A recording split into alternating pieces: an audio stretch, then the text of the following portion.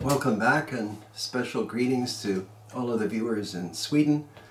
I see the numbers of viewers in Sweden are always strong, and I receive a lot of comments from Sweden. Of course, Sweden being one of the great gun-making countries and great hunting countries. And as a footnote, I remember in university we studied all the different programs and systems of government that Sweden had and has, which were kind of a model for the rest of the world in some ways.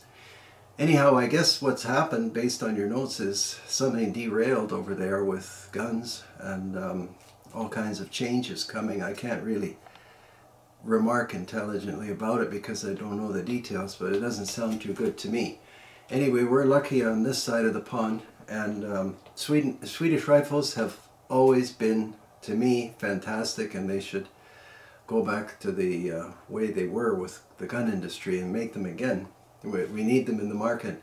This one here is a Carl Gustaf, and before I get going on showing you these rifles, I was talking to my collector friends, and my goodness, what a diversity of model numbers and names for these Husqvarnas. This is a Carl Gustaf. It's not that many models, although they marketed even Sauer 80s and Sauer 90s under the Carl Gustaf name. Krikos were also marketed by Carl Gustaf.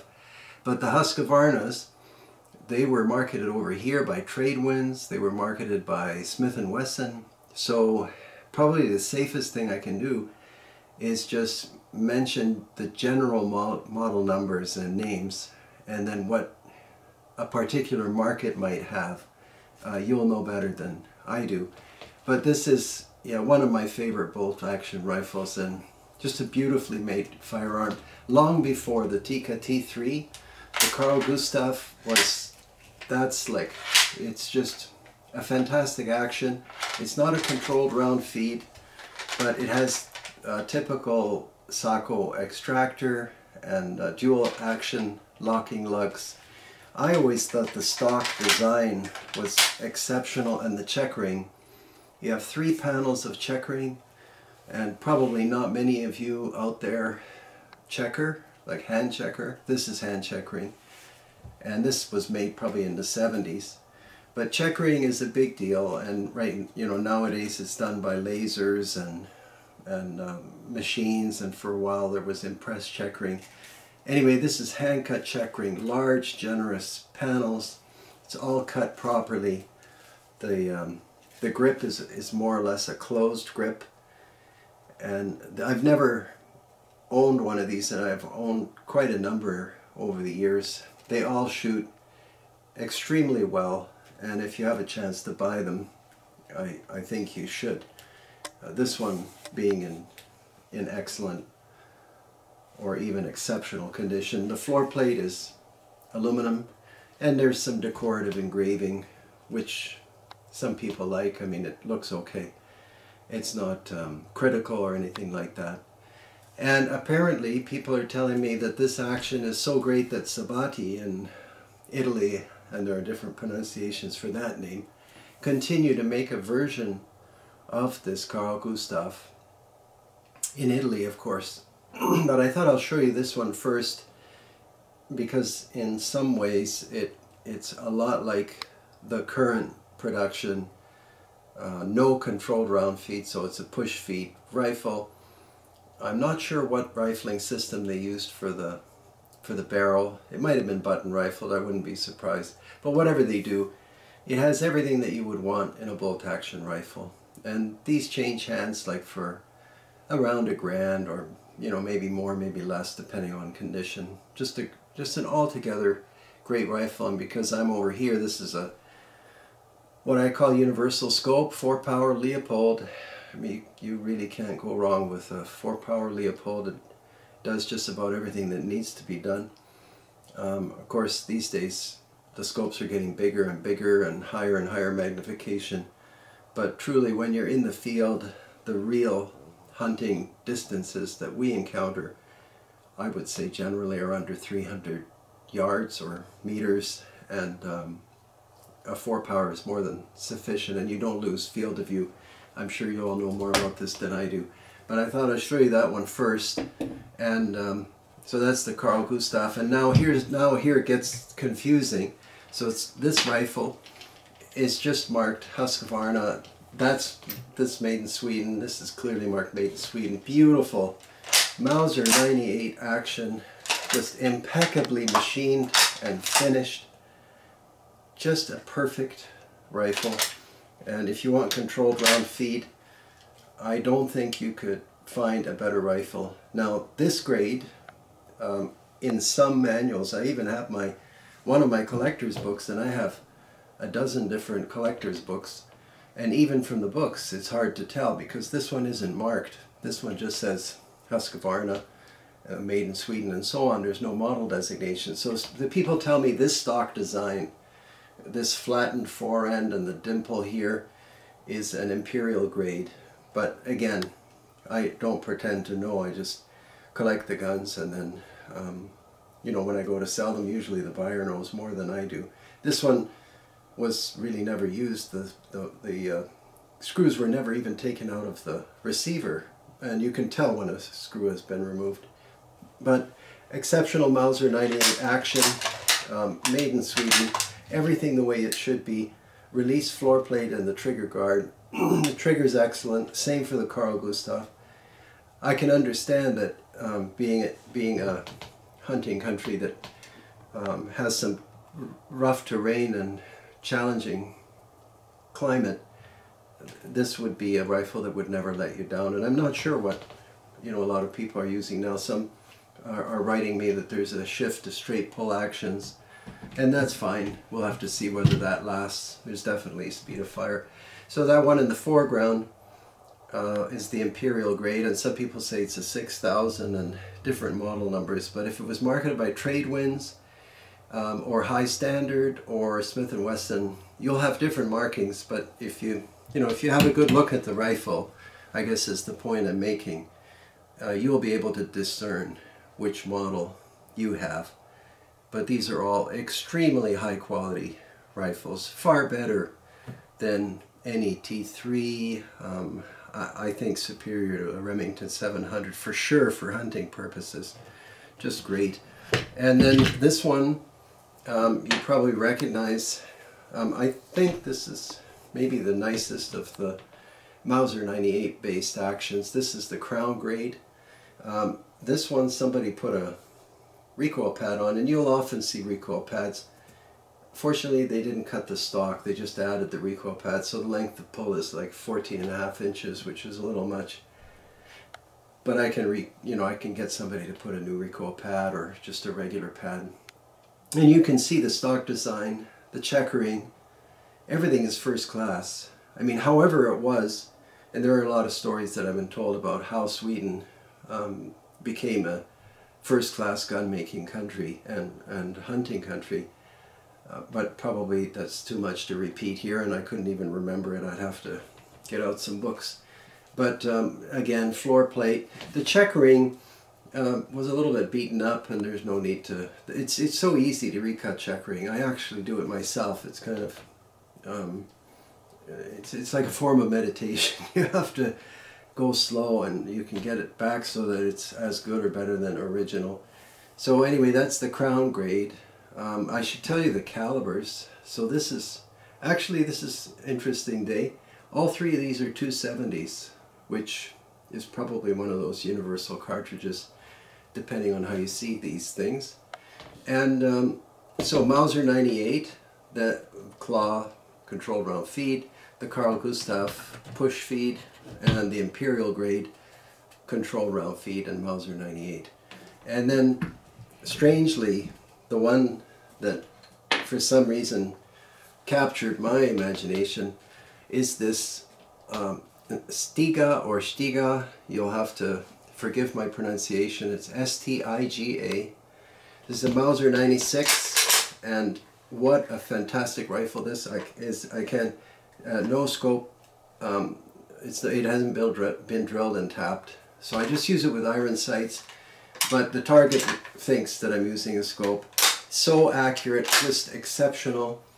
And this is 30-06, so some people would say that it's maybe too weak, and I disagree. Actually, the 96, as you all know in Sweden, and most of the rest of the world knows, and 6.5 by 55 is just a brilliant cartridge. And you can still see this is a typical cleaned up military floor plate. So to remove the floor plate, you have to put a bullet in this hole.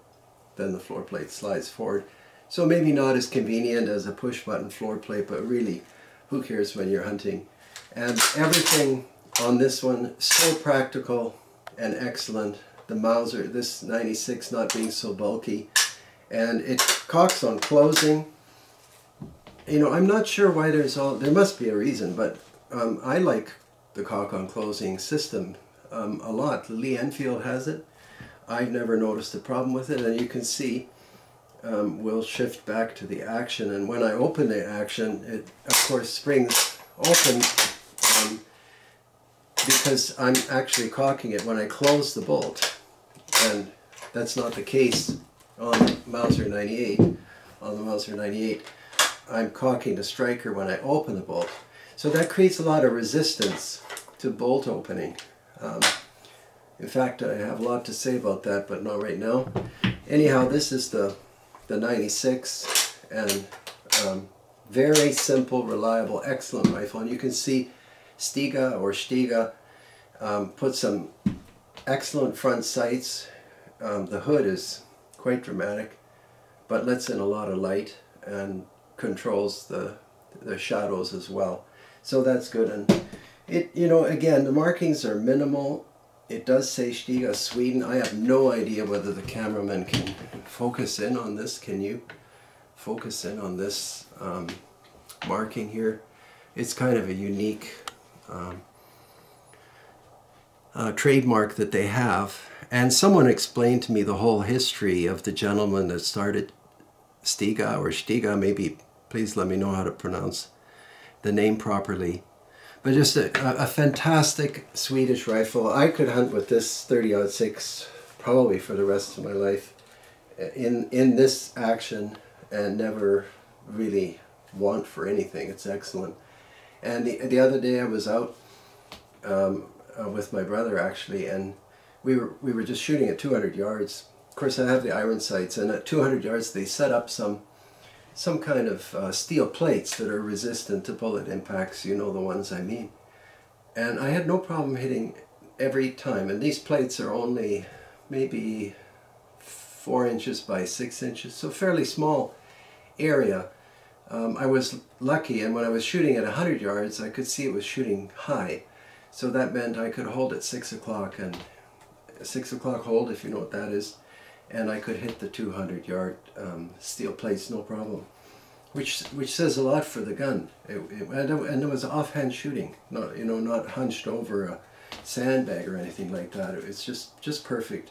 So that is kind of a very broad general review of the rifles of an exceptional country and people, and gun-making people. It's not the easiest thing setting up a gun-making industry, and I hope that I misunderstood some of your letters, and that hunting remains completely acceptable and popular. Another fellow, well, some people were writing from Finland and some people were writing from Norway, and it sounded like some kind of change or transformation is going on. I'm not sure it's for the better, but like I said, I try not to comment because I really don't know. But aside from all the other aspects of hunting, if you get rid of hunting and get rid of guns, which would be, I think, unimaginable and unnecessary, game populations are out of control in no time. Very quickly you have government officers in helicopters like culling game when you could be selling licenses, and tradition can continue, not to mention the loss of meat. Anyway, I probably shouldn't talk about these things, but it comes to mind because I receive so much correspondence and I try to integrate it into what I know and make sense of it. So I hope things continue. I'm sure I've missed lots of Swedish guns. In fact, I had a gentleman over here a while ago, I forget his age, I was chatting with him, and he presented a whole history, and I haven't had a chance to share that with you, but I will. Anyway, thank you very much for watching. and I hope that's of some value. Sorry I have to catch my breath. I still have a little bit of pneumonia left over. And please subscribe. It's getting more and more important for the channel to build a strong subscriber base. That's important. It doesn't cost you anything to click that button. I know I'm a broken record. And please, if you can, join me on Patreon would be great. And let me know what other Swedish rifles. There are lots that I'm missing, obviously, that I haven't included, 22s and so on. But let me know and I can do another one. But I thought I should say something about these Husqvarna bolt actions because there's so much in demand in collector circles. The price seems to continuously go up as the modern rifles come out, and their quality doesn't necessarily decline. But the modern rifles are not like these rifles. And when you handle them and when you hunt with them, you know what I'm talking about. And the Carl Gustaf, if I didn't say it already, I wanted to say it at the end, is like far smoother than the Tikka T3. You just don't run across them, and there aren't train loads of these around. In other words, as the saying goes, there's nothing constant except change, and that applies to these guns as well. But is any one of these worth buying? Absolutely. You will not lose money on these quality firearms. There's just nothing like them around anymore, and not at the used prices or any reasonable prices. Anyway, that's a lot that I have to say about these guns. Obviously, I've always been impressed with the Swedish rifles, and I hope that industry continues. And thank you very much for watching. I look forward to receiving your comments and corrections as the case may be. Thanks again. Bye-bye.